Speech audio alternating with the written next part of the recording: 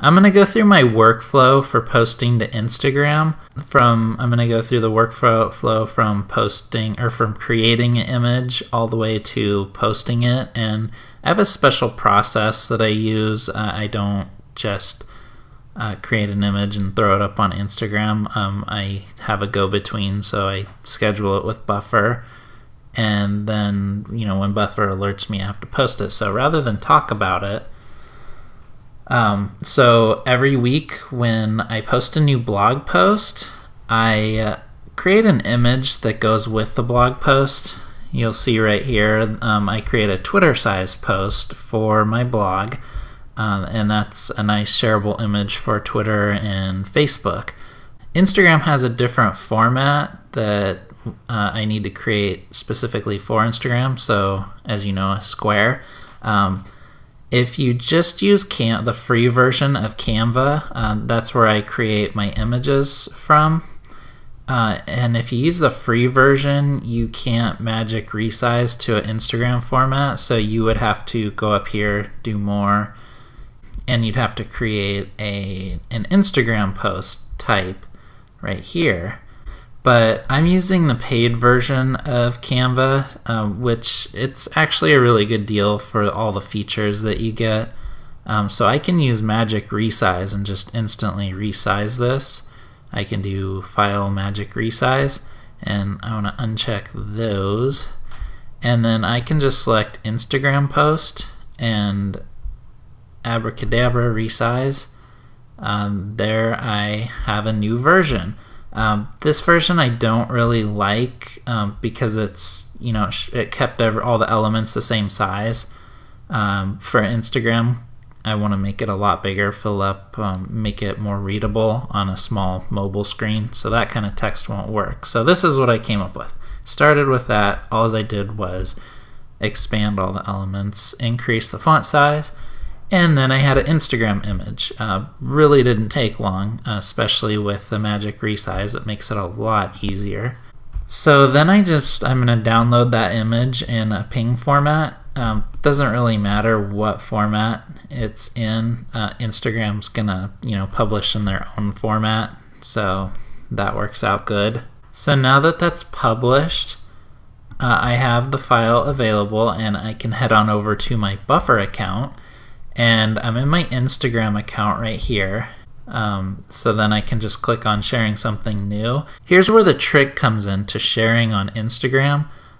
You don't just want to share a picture with a few words and 1 or 2 hashtags, or even worse, 0 hashtags. You're never gonna reach anybody. You're never gonna your picture is never gonna be searchable. People aren't gonna find it. They're not gonna see it. So you need to be using a minimum of 11 relevant hashtags. That means relevant for the product that's in the picture or your small business. It has to be a hashtag that your target audience might be using to find things similar to your product. That's the only way they're ever gonna see your pictures outside of your subscribers. But you want to expand your online presence as far as you can. You want as many people to see that as possible. So you have to use at least 11 hashtags, and Instagram will allow you to use up to 30. Don't go over 30 or else you'll get an error. But 11 to 30 is a sweet spot for Instagram.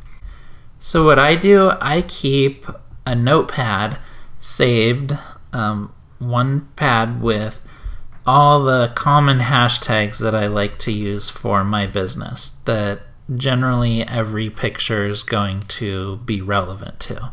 Of course, I have my own hashtag that I use, but then I have a lot of other things, like marketing's very relevant, small business owners, people like that, small biz marketing. People might be searching that are small business owners looking for cool stuff on small business. I don't know exactly how many specific people in my audience view it. You're going to get a lot of people just liking stuff in that hashtag, all that, but you're more likely to reach your audience using these hashtags than you are just posting a picture with nothing. So what I do is I copy those hashtags over. I just copy them, and then when I'm in Buffer, I create a new message and I put my image in there. So I choose the image to upload for Instagram, and then I right click and I paste. So generally I'll type a few sentences of relevant information on what this picture is relevant to. So it's from my most recent blog post. I'm trying to promote people going, clicking on, you only get one link in Instagram, so you really have to make it count. And so I promote people, the information in it, and ask them to click on the link in Instagram, my one link. So you'll see this is my Instagram feed, and I have my one link here, and you'll notice I have it to a specific page on my website. I want to take advantage of those people coming to my website, not just drop them off on my home page with no relevant content for what they're looking at on my Instagram feed. So if they click the link, they get relevant information. So it's pretty relevant. They'll see, welcome to Instagram, and if they scroll down, there's information from the online presence blog. They can see that right on the page that they get dropped off on, and see it's very relevant to what they see on my Instagram feed. It's almost a one-for-one match. Sometimes there's an occasional added picture in here, like this marketing one, but that's still from this blog post. That's all relevant to my Instagram feed. They're looking at the pictures on Instagram, click on the link, and they see the exact same content. That's exactly what I want them to see, and then they can go further. Here on my website, they can click on any of the articles and actually read them, so it brings them to relevant content almost immediately. There's very few clicks needed to get to relevant content. And then of course there's additional content on here, like if you scroll down, there's things like the online presence report that people can get, all this great stuff right from this landing page. And it's a very focused landing page. There's no navigation, nothing. It's basically like a squeeze page, but it's not really to one certain page that it's sending them to. It's to relevant content on my website, helping people get to content they're interested in. That's the goal of it. So, if they're looking at a post, you'll see I have all these hashtags down here. And, I'll take my general hashtags right here, and then if it's relevant for a specific post, I'll add some additional hashtags to reach additional audience. This one surprisingly didn't do so well. Sometimes the images do great, sometimes not. But you'll notice I also wrote quite a bit, and this is all searchable stuff for Instagram too. If you look at the Instagram feed for Instagram, like their actual account, you'll notice they write a lot in their descriptions. They describe, they tell us the story of the image, and that's all searchable. So back to Buffer, once you type all that in and add it to the queue, then I have scheduled times. I'm not going to post that one because I already posted it. So I have scheduled times where I only do one a day, typically, maximum. That's all I post to Instagram. I'm not huge on Instagram, don't want to spend that much time on it, but I still want to build my audience. So you'll notice I have one time, and on my mobile phone, at that time, every day I have a post in the queue, Buffer will tell me, hey, it's time to share on Instagram. So I open it, it opens to that page on Buffer, and I can click open to Instagram, and it copies my description and all that over to Instagram and lets me share right from there. So it's pretty handy for sharing.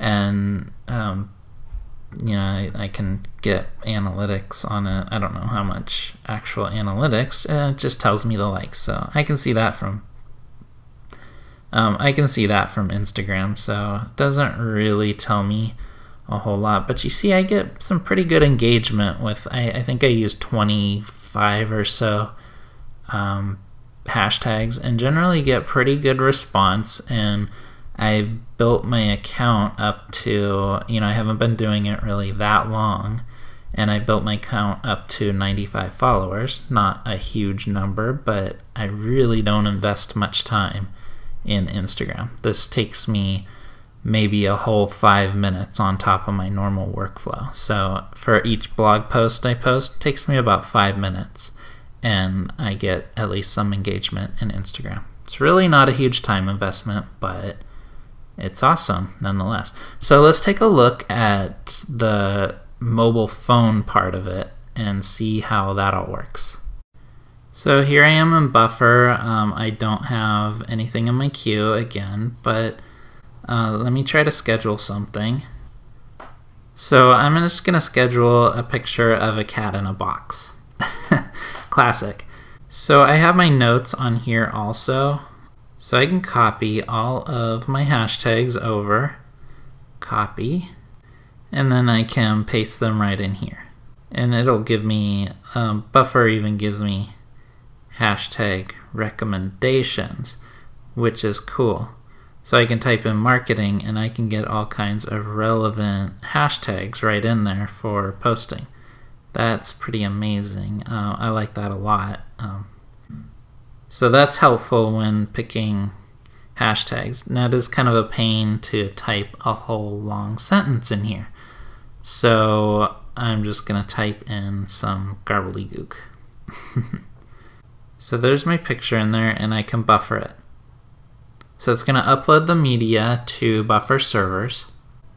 Okay, so there's my image. It's queued in there, so it'll come up with an alert on my phone when it's time to post. It's already past my posting time right now, so I'm going to tap the little caret up here and share this post now. So you'll see it has open on Instagram feature. So once I'm logged into the right Instagram account, I have a couple accounts in there, so you have to be sure you're in the right one. You just do open on Instagram. It'll tell you, make sure you're in the right one, and it'll tell you who you're currently logged in as. So I'm good to go, and it's going to copy the caption and all that over to Instagram. I'm not going to add any of this stuff, so I just hold that and paste, and see it copied everything over from Buffer in there. So I just do OK, and then when I'm ready I just hit share, and that's it. That's all I have to do. So I schedule it the day before, and it's all in there for me.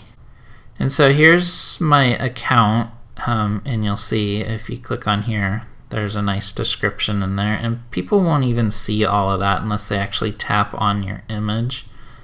And it's all below the fold anyway, the text and the hashtags, so it's really not that intrusive to people, but it's helpful in ranking your Instagram posts in searches and being seen. And then again, I kind of point people to tapping the link in the description, because that's really what you want them to do. Yeah, I want to follow the link. So that's what people will see when they tap the link. They'll see welcome Instagrammers, and then boom, there's the content. They saw this image on Instagram, and now they can actually read the article. They can tap right on that, and there it is. They can actually read that content. It's so close to the flow of Instagram, and there they are back in Instagram even.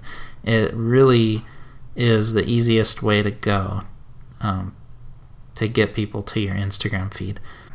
So that's an easy workflow for posting Instagram images on Instagram and scheduling them at the right time, the best time too. So I create the image in Buffer. For my blog post, I magic resize that to an Instagram size, and then I set it all up in Buffer to post at a certain time, and then the next day at that right time, Buffer alerts me to post it, and I post it, I go through that process, and I'm done. It really only takes, that whole thing only takes me probably 5 to 10 minutes extra, in addition to my blog post, and I have a nice image on Instagram. So and it reaches, it reaches a lot of people with all those hashtags. So it's actually a pretty good way to build an audience and increase your small business online presence. So go out there. If you don't have your Instagram account already, make sure you click the link and that's going to be on the information icon right here, to set up your Instagram profile. I actually wrote an article helping you do that, so make sure you do that. And of course, and also be sure to click the information link, the card in the upper right hand corner of the screen, to view an infographic that will tell you the right things to post on each social media channel. So it tells you things like on that Instagram account to do 11 hashtags, and make sure you have that all set up. So thanks for watching, and of course you'll see some information in a few seconds to subscribe to watch more and check out some of our other videos. Alright, thanks for watching. Bye-bye. Now that you've checked out an Exprance video to help you expand your small business online presence, be sure to subscribe so you can watch more videos as they come out. Or you can check out the ebook that will help you grow your email list without even having a website in case you don't have one. Or you could check out another video.